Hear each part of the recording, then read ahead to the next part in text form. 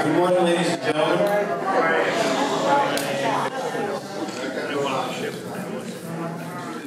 Two things before I get started. I'd like to wish my wife, Lenny, a happy 28th anniversary. And right after I finish here, the car is packed. We're on our way to Atlantic City to be friends for the next couple of days. All right. Second, I would like to thank Shalom Club for having me and inviting me here, and for all of your presence here today.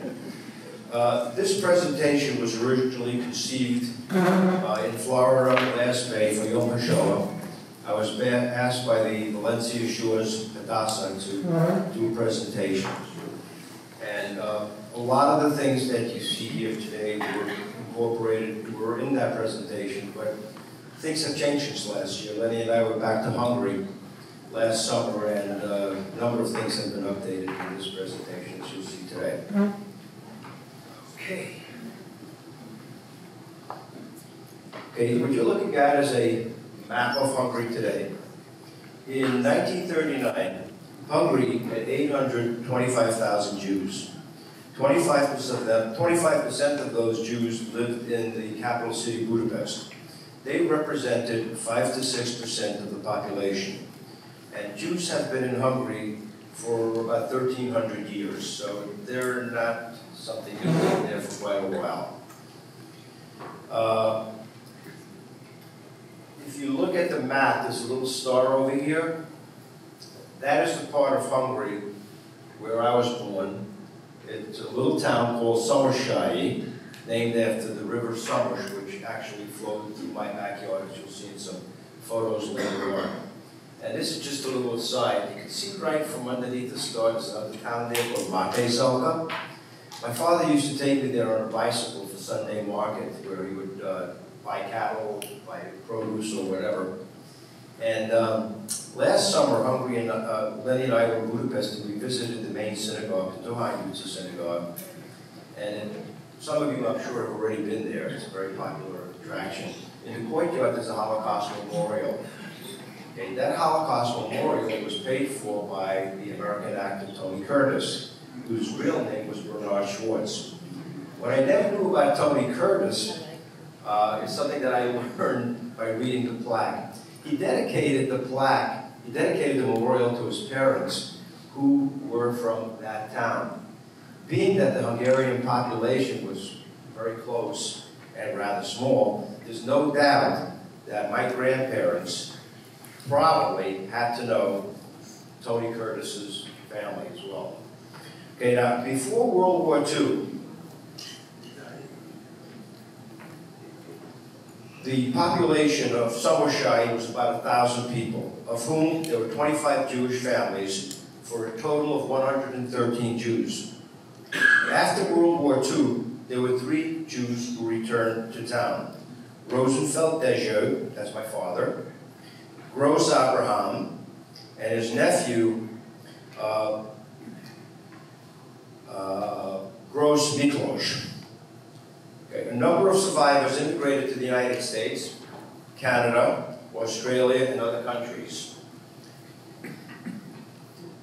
My family had a long history in Hungary, with family members proudly serving in the army during World War I.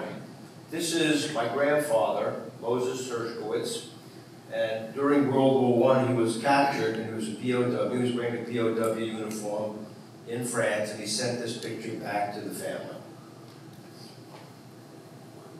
This is a group photo of the Rosenfeld family taken in the 1920s. Now, I'm not 100% certain, but I have reason to believe that that is my father here before he lost his hair.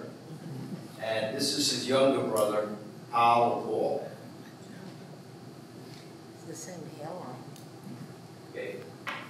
This is the original Paul Rosenfeld, or Paul Rosenfeld. Okay, I am named after him. He was killed in Auschwitz. Now, my Uncle Paul was a self-taught musician. He made his own violin, which he then taught himself to play. He was also an avid fisherman, fishing in the Somers River, which was literally in my backyard. Now, I too have some musical abilities and definitely love fishing. I assume that some of his genes have found their way into me. This is Serena Rosenfeld Seltzer, my father's sister, who was smart enough to leave in the 1920s and avoided the Holocaust, lived in the Bronx before the war. Okay. These are the Hershkowitz women. My mother's town is Chengher. Chengher is just a few miles away from my hometown, where I was born. And in this photo, oops, wrong button. Sorry about that. In this photo is a picture of my mom and her younger sister, Yuli or Leah, and my grandmother. Okay, the Hershkowitz women of Chengher, from left to right, once again, my Aunt Yuli, my grandma, and my mother, whose given name was Charlotte, which became Sarah later on. This picture had to be taken sometime around 1938. In this photo, from left to right, you have my mom, my great-grandmother, and grandmother. Okay, as you can see from this photo, my mom was pretty easy on the eyes. She was a very beautiful woman. Chengher, the home of the Hershkowitz family, was 6 miles from Somershire, which was my father's town. My mom would take me there sitting on the crossbar on her bicycle. Chengher had a large Jewish population by 1820, and they built this large synagogue. In 1903, the community contributed 10,000 gold coins and built the addition to the synagogue, which housed the elementary school. At this point, the Jewish population of Chengher in 1912 was 800. During the war, the synagogue was destroyed. The sign on the building, right over there, basically translates to Israelite Elementary School.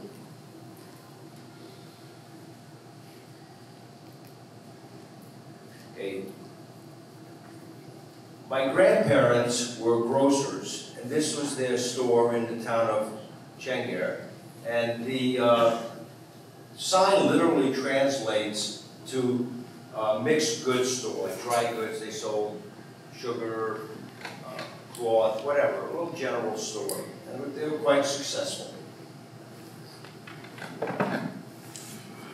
This is a photo that I took in the 1980s, actually, of the Jewish cemetery in Chengher. And some of the gravestones go back to the 1700s. So as I indicated before, there's quite a lengthy history of Jewish residents in that area. This is the photo of my father's first wedding. Okay, he was married to Ilonka. They had 3 daughters, and they were all killed at Auschwitz. None of them came back. He rarely spoke about his first family, but their loss scarred him deeply, and he became a very angry man. Okay. Munkasogalat. Hungary entered World War II on the side of Germany. Jewish men were not allowed to serve in the regular army. Instead, they were forced into what was called the Munkasogalat, which roughly translates as labor service. It was essentially forced slave labor. Most men did not return. This photo was taken in 1940. One of these men is Shandor. Okay, he mailed this postcard to his wife in Somershire. The men are smiling and horsing around. They're playing with their bayonets and rifles. The photo was taken before Hungary became involved in the war. Okay, The Invisible Bridge is an amazing book. It's about 700 pages. But once I picked it up, I couldn't put it down. In fact, I finished it in about 3 days. You could change the name of the main character to Deja Rosenfeld, because this is my father's story. Right up to the very end, where it deals with the family's escape to Austria in 1956.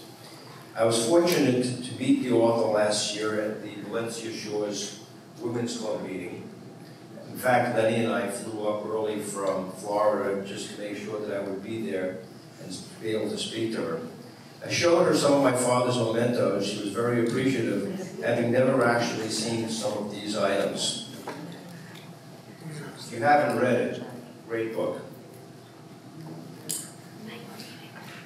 The slave laborers were forced at gunpoint to build roads, dig trenches, work in mines, and clear minefields, frequently by walking through them, causing them to explode.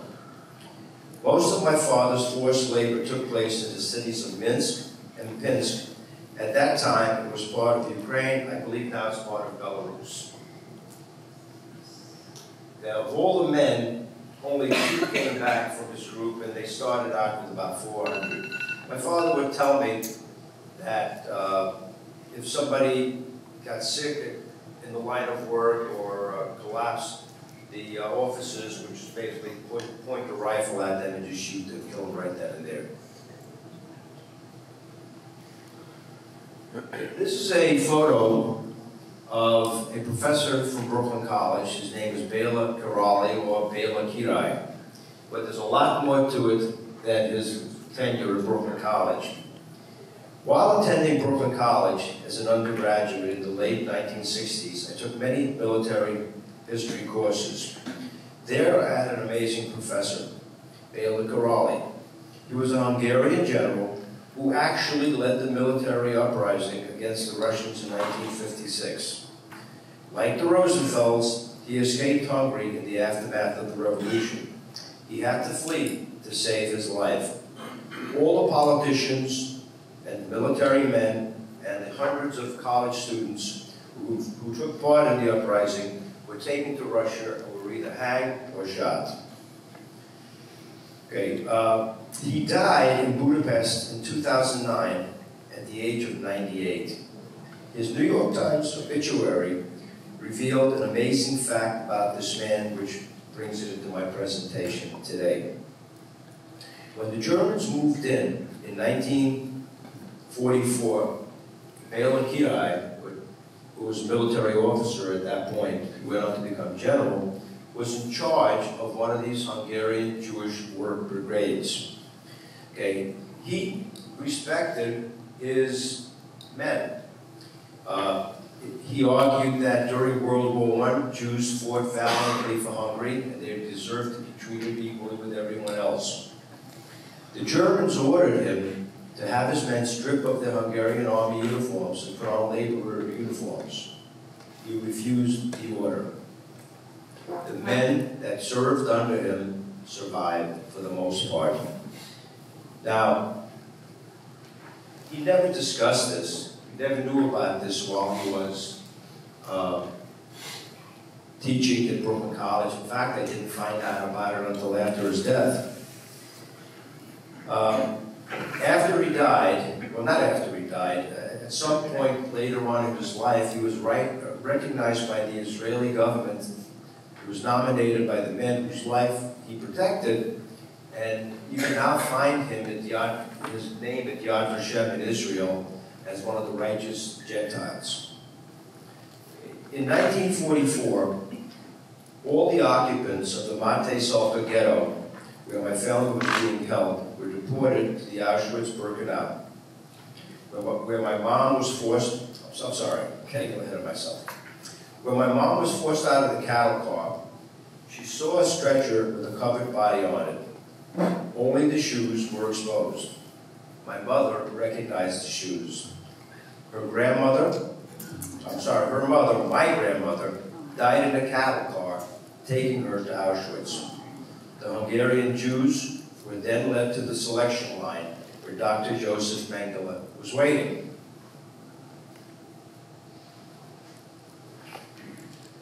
When my mother and her sister approached Mengele, he sent my mother to the right. Okay, she was 22 years old at the time. Okay, her sister Yuli, who was 15, was sent to the left, separating them. At this point, my mother became hysterical, yelling that she wanted her sister to be with her. She did not want to be separated. Her effort was successful. Mengele pointed to my aunt and told her to go to the other side. Little did my mother know, she just saved her sister's life. Okay. This is one of the biggest lies for sure. Arbeit macht free, work makes you free. This is the infamous gate over Auschwitz-Birkenau. Okay. While in Birkenau, my mother survived on daily supplies of bread and watered-down soup, scraps of food, including stolen potato peels. She worked in a factory making cots for the German army. Many people died of typhus in the crowded barracks, where each held 36 wooden beds. Fortunately, the Hungarians were the last Europeans to be deported to Auschwitz in May of 1944. Auschwitz was liberated 1 year later. My mom did not realize she was in Birkenau until 50 years later. She always told me she was in Auschwitz. She didn't realize the difference. Okay, on the 50th anniversary of Auschwitz, the liberation of Auschwitz, my mom was visiting a sister in Israel, and her sister talked her into going with an Israeli delegation back to Poland to visit the concentration camp. It was at this time that she realized that she actually was being held in Birkenau in that Auschwitz, which is basically just across the road. She regretted that she made that trip. She had many nightmares after the visit. 600,000 Jews were killed between 1941 and 1945. Most of them, by the way, the last year of the war, when there was a huge effort to get them into Auschwitz and carry out the final solution with Eichmann. Today, there are 48,200 Jews who remain in Hungary. Of those, about 10,000 are observing the religion. This is a typical scene from a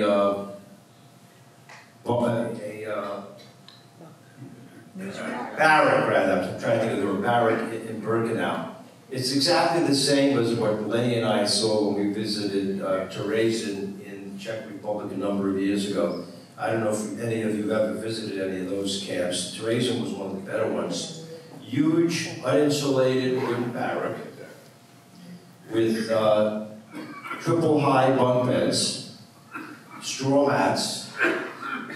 There was one small wooden stove in the front of the building. When I say a small wooden stove, I mean like a really small potbelly stove to heat it up during the winter months. There was no way that that was going to work. In addition, there was an indoor outhouse, meaning at one end of the barrack, there were basically these swinging doors like you would find in the old Western movies. And in there was a wooden platform with a hole in it.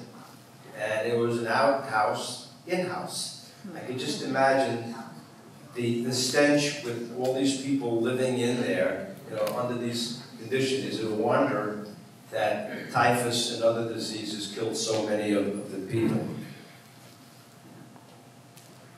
Liberation occurred in 1945.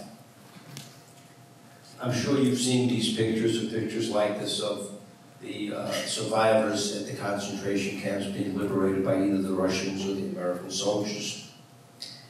After liberation, many surviving Hungarian Jews opted to move to Palestine or other countries around the world.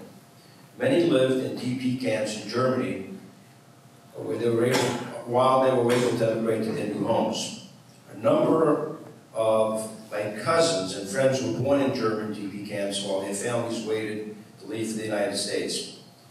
My parents opted to return to their homes in Hungary and see who was still alive.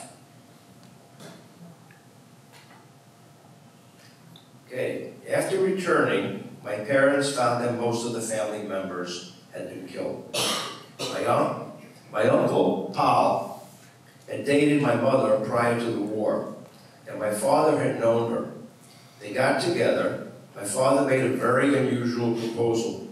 He said to her, "You were good enough for my brother, you're good enough for me." She accepted, and 2 weeks later, they were married. My mother cooked the food for the celebration, and this is a photo of their wedding reception. Now, while back in Hungary, this past July, picked up a little bit of insight about my father's personality. This was told to me by a number of the townspeople. It said that, according to the townspeople, they found my father to be remarkably resilient. After he returned to town, he appraised the situation, moved back into his house, which was vacant, and within 2 weeks, he was able to get the farm up and running again. He went out, he bought livestock, planted the crops for the upcoming season. You kind of had to do that. You couldn't go to Wegmans and get what you needed. I mean, if you didn't have it stored away for the winter, you weren't going to do it.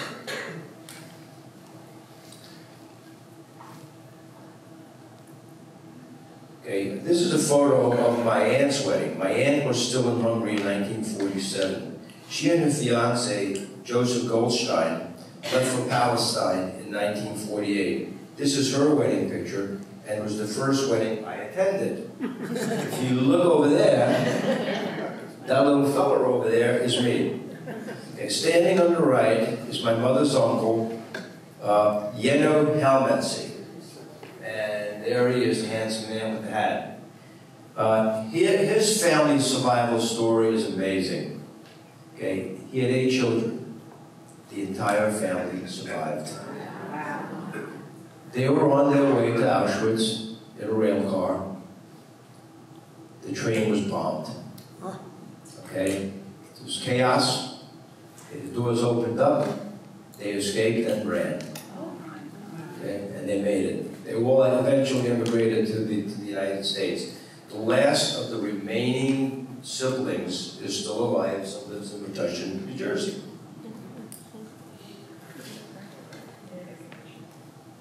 That's me.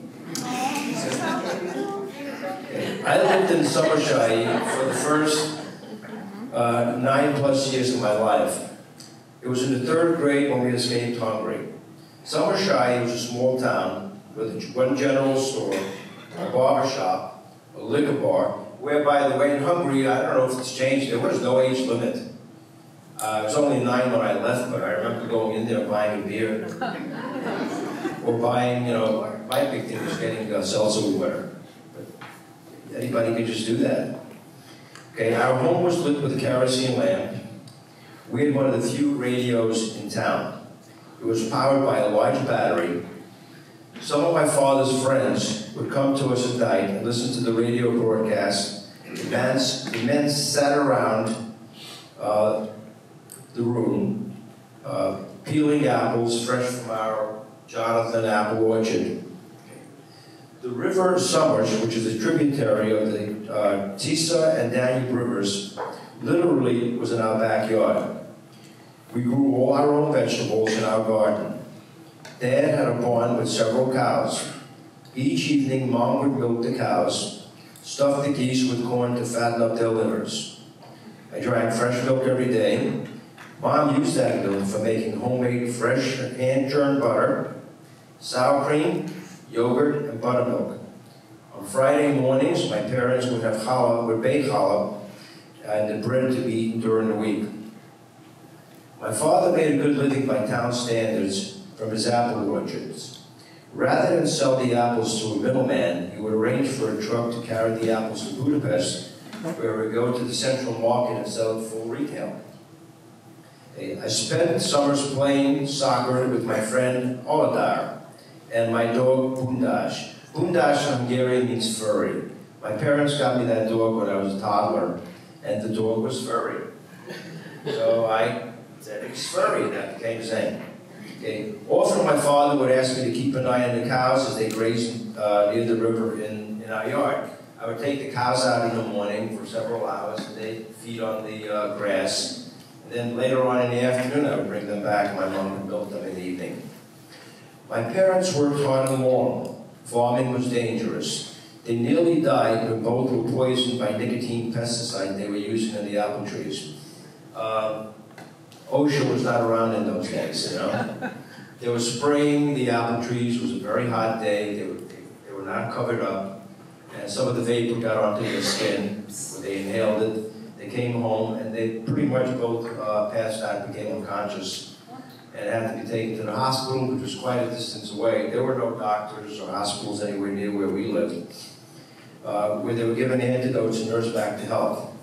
I was about 5 years old at the time. It was a very frightening time for me.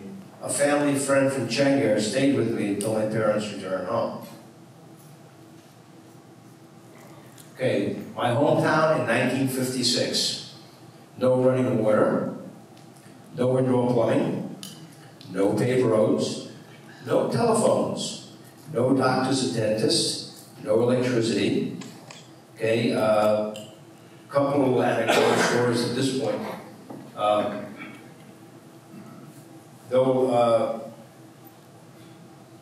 No doctors, for example. My mom had a second child who was premature. She was born in the 7th month. Now, I don't know if she would have survived had they had a hospital nearby, because 7 months could have a tough time. But there was no doctor to see her, and baby lived for several days and passed away. And another story, which is a little more personal of nature. I was 4 or 5 years old and I had a toothache. My mother had to take me to the doctor, to the dentist rather. Well, the dentist / barber, okay, was in a nearby town called Port Chalmo, which was across the Somerset River. We'd take a ferry. She took me on a bicycle. Okay, we went to the house where we lived, and they said, no, he wasn't here. He was at the Culture House, which was a community rec center. We find him there, and my mother tells him that my son is having a toothache. He reaches into his pocket, takes out a pair of pliers, takes a match, sterilizes the pliers with the match, says, open up, and pulls the tooth. That was the kind of medical care. And by the way, as you'll see in a few minutes and some photos that I'll show you, I don't think it's changed much. Okay, by the nearest synagogue was 4 miles away, to which we walked on the high holidays. Okay, in 1950, we received a gift package from my father's sister, Serena, who lived in the Bronx in the United States. The package contained chocolate, peanuts, which I had never seen before, by the way, this was a big thing for me, and used clothing. Tucked into a jacket pocket was a $5 American bill. 2 days later, 2 men in leather coats came to the house and asked my father. They were members of the AVOH, or AVOS, Hungarian Secret Police. They took my father away. Unknown to us, the package was searched by the government before being delivered. He was sentenced to 2 years hard labor in prison, 5 years probation, and a monetary fine. Under the communist regime, possession of U.S. currency was a serious political crime. From 1950 to 1953, my father was in jail. My mother had to do the work of both of them for 2 years while he was gone. She took me to visit him in prison several times, but it was a long, arduous trip. We had to travel many miles by horse-drawn cart and steam railroad.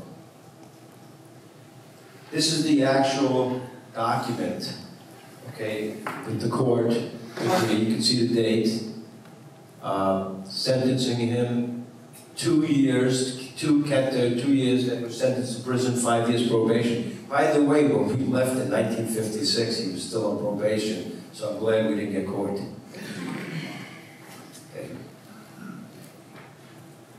Okay, these are, this is the identification papers that we had to carry, registers, our home. Very interesting story here that just I realized this year. Look at the number over here, 31. Okay, I was born at 31 Petőfi utca. Petőfi is a Hungarian national poet. Okay, my email address is paulr31. There's a reason for that.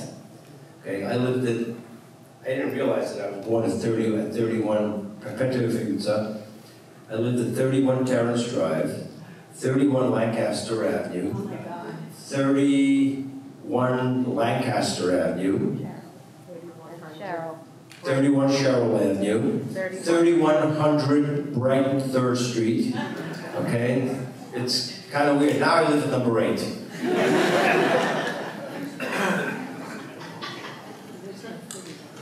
Okay, this is my father's national ID card. In Hungary, you can see that our name was spelled a little differently there, the Z. And now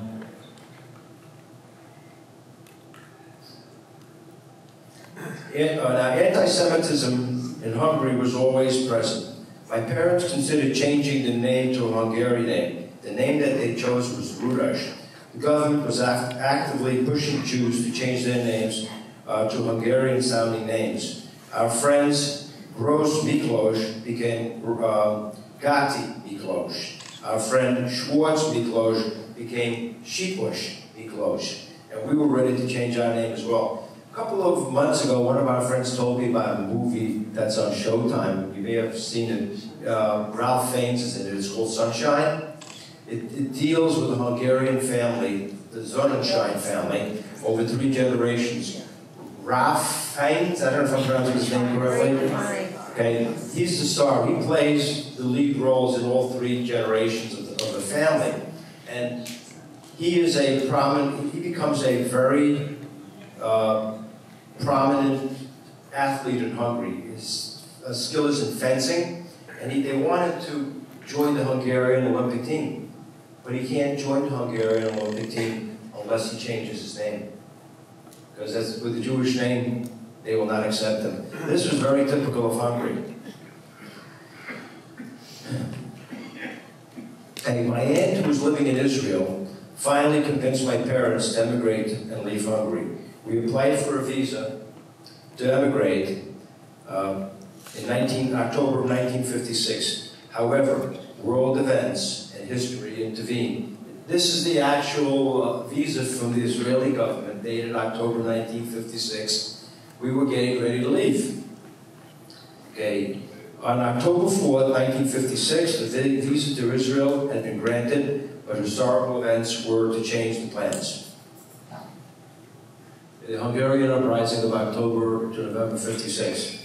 On October 23rd, 1956, Hungarian university students demonstrated against the government. Gunfire erupts, and many are killed. Full-scale battles are fought between the freedom fighters and the Russian military. At first, the Hungarians seemed to force. By the way, the Hungarian military was being led by that general, Béla Király, who I spoke about before. At first, the Hungarians seemed to force the Russians out, but the Russians returned. As a result, the residents of Somershire blame, of course, the 2 Jews that lived in town. Okay? I get beat up in school and get called that famous Hungarian term, Büdös Zsidó. Büdös Zsidó, which is the most prominent anti-Semitic rant against the Jew in Hungary, literally translates to stinking Jew. Okay? I get beat up after school. That evening, there's a torchlight demonstration held in front of our house. At that point, my father makes up his mind. We must leave, and 2 days later, we're on our way. Adél néni. Néni, by the way, is a Hungarian term of endearment. What you do is you say somebody's name. My mother was Shadi, so a younger person would call her Shadi néni, like Aunt Sarah.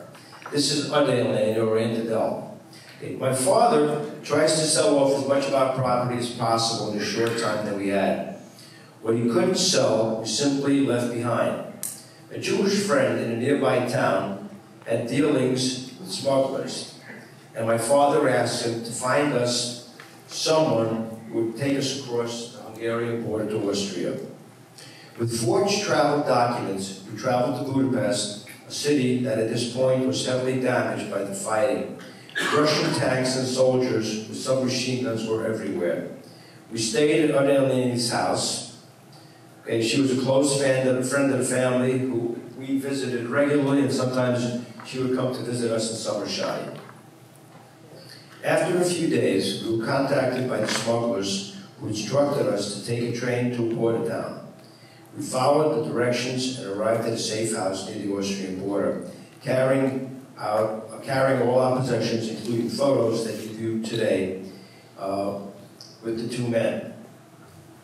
Okay, at nightfall, we began walking toward the Austrian border.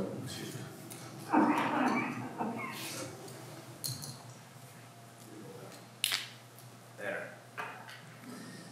The journey was supposed to take 2 hours. The night was cold and clear. Thousands of Hungarians were escaping to Austria in the aftermath of the failed revolt. To stop the escapes, the border police lit the skies with a steady barrage of bright flares that illuminated the ground below. 4 hours into the journey, we realized that something was wrong. I was cold and thirsty, and also very tired. The only beverage for me to drink was a bottle of homemade brandy Slivovitz that my father brought along, and I drank it. We were lost. After another hour of wandering aimlessly through farm fields and woods, we came to a paved roadway with a modern-looking building nearby. The smugglers decide that we're probably in Austria, and one of them says, "You know what? Let me go knock on the door, find out where we are. Let's check it out." Well, not a good thing. A lady in a bathrobe answers. She blows a whistle. We are trapped. This building is a border police outpost. The building lights up like a Christmas tree. The smuggler is detained. Searchlights are aimed at us, and we are ordered to surrender. We decide to run. The sky lights up like the 4th of July. Gunfire is heard, and tracer bullets are coming toward us. Lucky for us, their aim was bad. In all the chaos, the second smuggler who was captured got away, and he managed to rejoin us later on that evening. Now for my Twilight Zone experience. To this day, I cannot explain this. We were exhausted and still lost, sitting on our suitcases in an open, muddy farm field somewhere in Western Hungary. It's probably 3 or 4 in the morning. Okay, now, just imagine yourself, 3, 4 o'clock in the morning, in one of these farm fields here in Freehold that's been plowed and it is muddy, but there are no street lights, so it's going to be really dark. Okay, a young man in his early 20s approaches us out of nowhere. He's wearing a leather jacket, and he asks us, "What are you guys doing?" Okay, we tell him our story and tell him that we're lost. He tells us that he's heading to Austria to visit his sister. We ask him, "Can you possibly take us along and guide us?" Okay. He says yes, but points out that it was getting close to dawn and it would be dangerous to make the crossing at this time. He asks us to follow him to a nearby town where he had friends that would allow us to wait for nightfall. We followed him, rested up during the day, and at nightfall we left. The crossing into Austria was totally uneventful. After about an hour of walking, we came to a ditch in the ground. We walked down into the ditch, come out of it, we're on the other side. The young man turns around and tells us, "You are in Austria."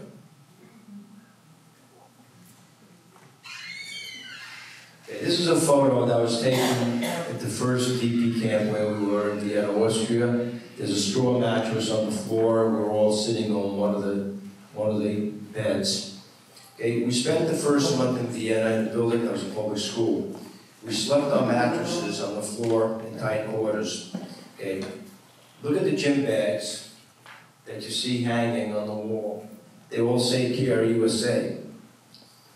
That organization was really helpful to the refugees. In fact, every year they got a check from me because they really appreciated what they did.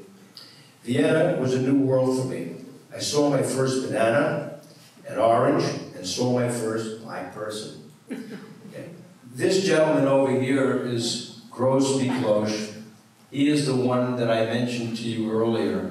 He lived in my hometown. He changed his name to Gati Miklos. They owned a fast food, a kosher takeout place on FBJ in Brooklyn called Canary Foods for many years. The family met a series of tragedies after they came to the United States. He died of an early heart attack. His wife, who's over there, also, she, I believe, died of brain cancer in her early 50s. Their daughter, Agnes, who was my friend and playmate from my town, that's me, by the way. Okay, she was a teacher at Fort Hamilton High School in Brooklyn, home economics department. She collapsed. She had a massive cerebral hemorrhage.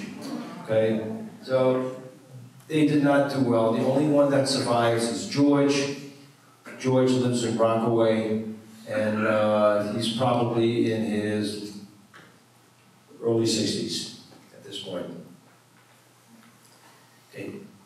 The next 6 months, the next 8 months rather, were spent in Kornberg, a town on the Danube River in Vienna, Austria. Ironically, the camp we were in only 12 years before was a Nazi military base. Signs warning of danger and landmines were still posted throughout the perimeter of the camp.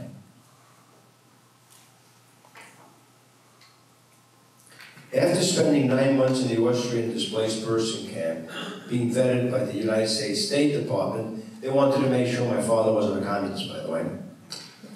Okay, we were finally cleared to leave for the United States. We arrived on September 18th, 1957. Our family met us at the St. George Hotel in Brooklyn. My great uncle Sam Hershkowitz was our sponsor. He found us an apartment in the Brighton Beach section of Brooklyn, found jobs for my parents. I started school, and our new life in free America had begun. To quote my mom's favorite saying, which was pronounced with a very thick Hungarian accent, "God bless America." Okay, my parents became proud American citizens. In 1962, they applied for citizenship at their earliest opportunity, and I became a citizen at the same time. I didn't get my certificate until after I was 18. They returned back to Hungary 2 or 3 times to visit old friends who had stayed behind. In the picture that's coming up in a little while, you'll see that I'll be standing by that same sign a number of years later.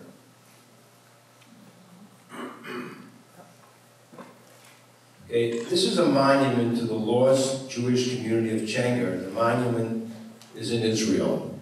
You can see Chenger spelled out there in Hebrew. My late aunt is pointing to the Summershai inscription on this Holocaust memorial, also in Israel.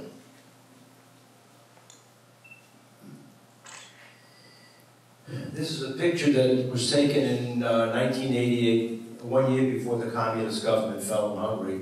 Our old dairy barn was turned into a residence when we visited in 1988. Today it's abandoned and it's caving in. Okay. In 1988, Lenny and I visited Hungary. It was still a communist government. We did not go back again until last summer.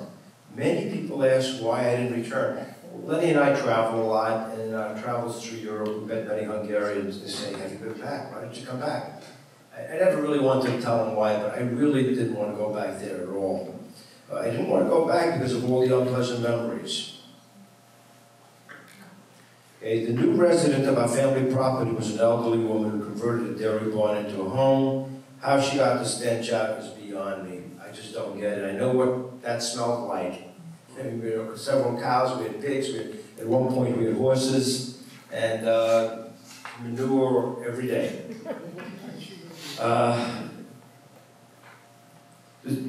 The structure you're looking at in this photo, this picture was taken in 1988, but it still stands today. It was built by my father, and it still stands. It was built for drying corn.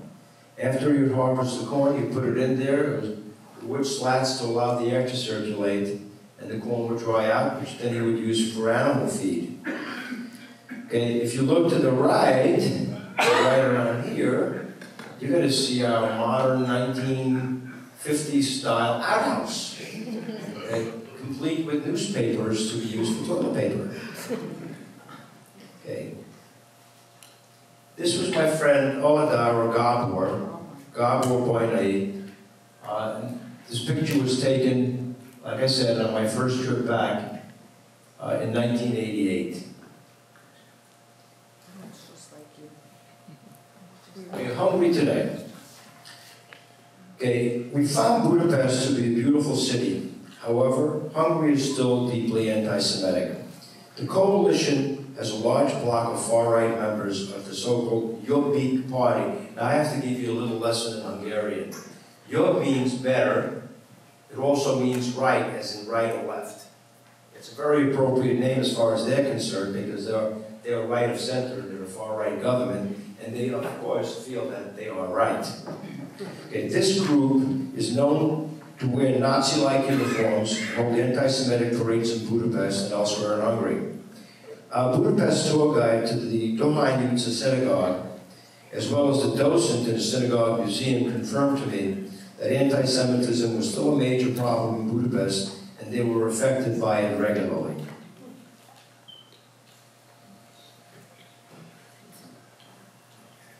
Summershahi 2016. Okay, most of the homes in Summershahi today have been rebuilt and are made of cinder blocks with the roofs, with tile roofs. When we left, they were made of mud bricks and had straw roofs. That's what I lived in, one-room house with a wood fireplace, wood stove, right, not a fireplace. Most people today have indoor plumbing, all have electricity. Some of the people have cellular phones. When I left Summershahi in 1956, electricity was just being brought into town for the first time. The electric company installed one hanging light fixture in our one-room home and one wall switch. It would work only for a few hours in the night, then it was turned off by the company. Okay. Even the installation of the electrical service involved an act of anti-Semitism. Metal standoffs were needed to attach the electrical wiring to the homes to bring the power lines in. The townspeople decided that the iron rails around the Jewish cemetery would make ideal supports for the electrical wiring, so they dismantled the cemetery around the Jewish, they dismantled the fence, around the Jewish cemetery. So if you look at the photo of the cemetery that I'll have for you later on, you'll see that there is no fence. Okay, this is the same sign about 30 years later. Visiting back. This was a photo that Lenny took of me as we came into Summershahi last July. I got out of my rental cars, we crossed the Summers River, and Lenny take a photo of me at the town sign near the entrance to the town. Okay, this is my friend Oladar, or Gabor. Okay, as you can see in the picture, he's not doing well. He and I were both born in 1947. Okay, we were playmates and we were friends, and this was the main reason why I went back. Okay, he's a very depressed man. He lost his wife to cancer 7 years ago. He had a major heart attack that ended his career as a house painter. His 3 grown daughters all have moved far away. He spends his time in his home as a shut-in, listening to a radio and chain smoking all day. He was thrilled to see us. Okay, the townspeople greeted us as celebrities. They all wanted us to come to their homes and visit. They all prepared homemade cakes and pastries for us to have and to take home with us. Now, when I say there was a river in my backyard, I wasn't kidding. This is it. Okay, the River Summers used to flow in my backyard. But in the early 20th century, a project was carried out to block the river's flow by building dikes. The river behind our property became a bow-shaped lake. As a child, I used to go fishing and ice skating in the Holt Summers. The word Holt in Hungarian means dead. It was called the Dead Summers because it had been a meandering river, and there was an issue of flooding, so the government built dikes, as I indicated, and cut off this section of the river, forming a bow-shaped lake. Okay, in the 1970s, there was a major flood, and the level of the lake rose to high levels. Almost 50 years have passed, and the lake is still at its high level, having now become a sportsman's paradise. In fact, if you look right over there, there's a little platform there for fishermen. We walked along the bank of the lake, and my next door neighbor had a big sign up advertising his services as fisherman guide and allowing the use of his property for fishing. Okay, this is the Jewish cemetery in my hometown. It actually looks much better than it did 29 years ago when I last visited. Someone apparently paid to have the overgrowth cleared. The piles of cut vegetation are still present. As a child, I remember that the iron fencing around the cemetery was stolen by the townspeople to use in the electrification of their homes.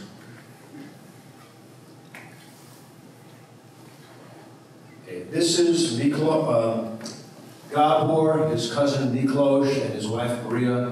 They're next door neighbors. And, oops, wrong one.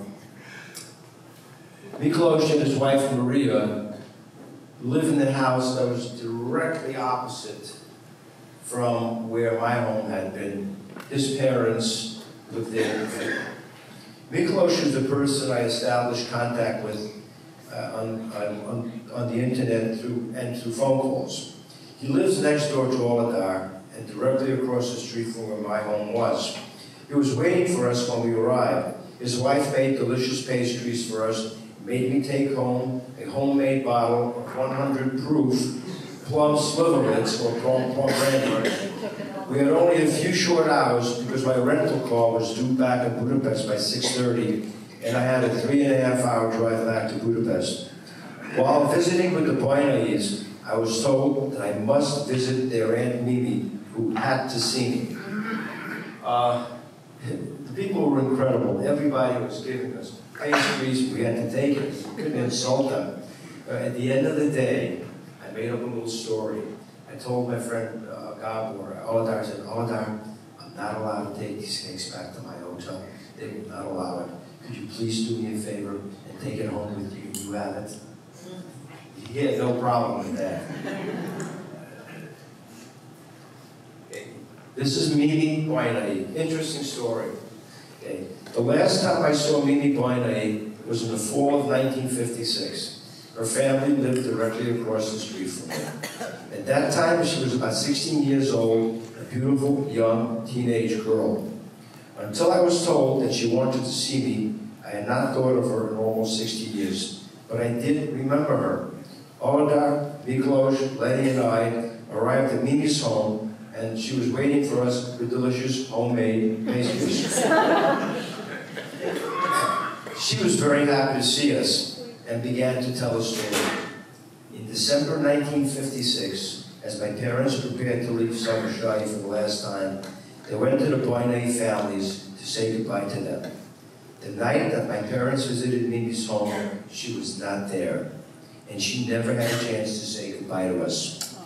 This had laid heavy on her mind for all those years, and she wanted to tell me the story and have closure.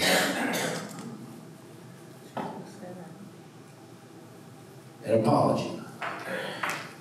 As the day wore on, Oladar turned to me and said, Paul, we are so sorry for the way you were treated and for the things that happened to your family.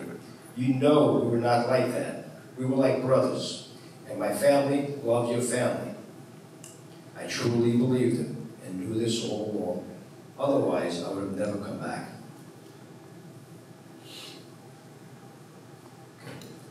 The final tally.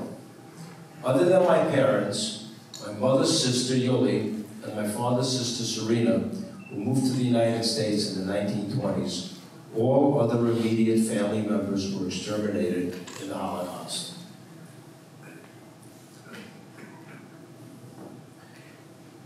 This is the gravestone of my great-grandfather Meyer, who I'm named after, by the way. Also, my Hebrew name is Meyer.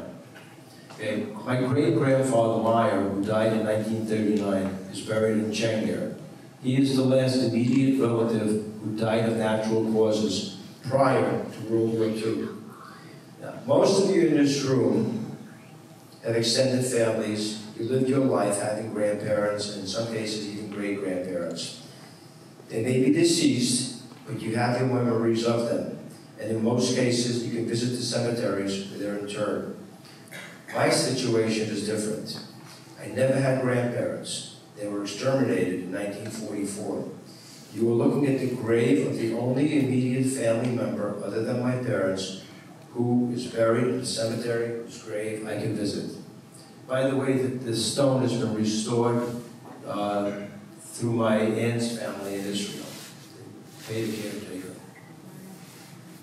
Okay, I'm basically done with the presentation, and this presentation is dedicated to the memory of my parents, Dave, Deja Rosenfeld, and Sarah Cheryl Rosenfeld, and the 6 million others who perished. And if you're interested, if somebody who's not here today, you can basically see this same presentation on YouTube. Simply type in Holocaust Memorial by Paul Rosenfeld. You can view the original presentation that I did in Florida last year. And by the way, the little girl standing on the car over there is my daughter Jamie. Jamie, could you stand up for a second and wave?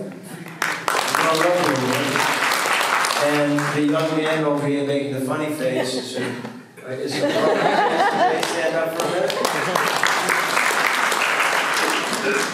And folks, that's it. If there are any questions,